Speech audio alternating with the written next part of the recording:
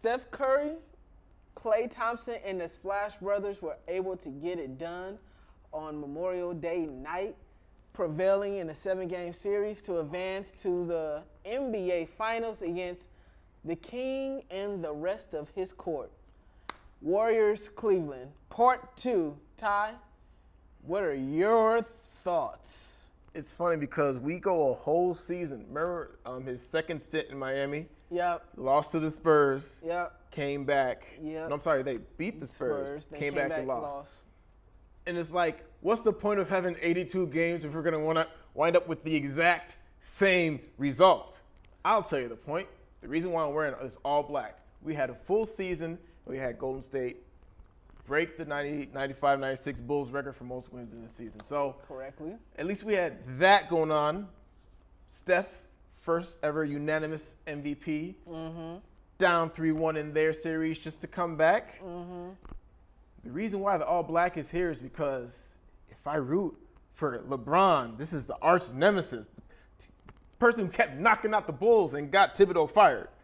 But if I root for Golden State, I can't change my Twitter avatar to the Bulls 72-10 hat, and they get that championship, and it finally officially trumps what we've done. So it's damned if I do, damned if I don't, bro. It's just all bad.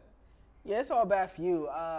Another person might be all bad for is Kevin Love, because in this series, he's going to have a very, very tough matchup, especially when the Warriors go to that small ball lineup with Draymond at the 5, Harrison Barnes and Iggy playing the 4s, and you got the Splash Brothers in the backcourt. I don't know who they're going to put Kevin Love on, because you can't put him on Draymond. Don't do that. You can't put him on Harrison Barnes. Is it a possibility that he might sit in the fourth quarter, $100 million, and he might sit? I don't know if I can see that happening, Ty. I just don't know. I don't know what happens with that. That's going to be the interesting matchup. The way that Golden State was getting beat up on the glass against the Thunder, I would like to see maybe them stay big against them and see what they can do, but we'll see. We shall see. You bring up a good point. All that money can't sit on the bench. At the same time, the way the Thunder play, they put up points. And something that Kevin Love has showed the ability to do is score, especially if he's involved early and often in the game. As far as predictions go, I mean, let's just do it up. Okay, so it was a 6-game series last year.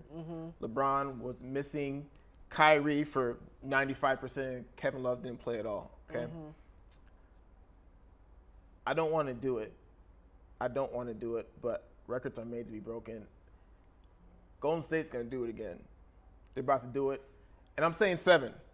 I'm saying Golden State wins in 7. This is a tough team. I know LeBron's got extra power.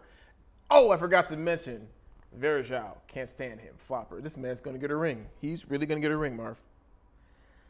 I like your prediction. I'm going to go with Golden State with 6. And the reason being is because they keep disrespecting this man, Steph Curry, at all levels. Now, the disrespect is King James going to have everybody that he did last year. King James should get it done. I'm going to go with Steph. I'm going to go with them. No love on this set for the Cavs? No love for the Cavs. Sorry, DJ.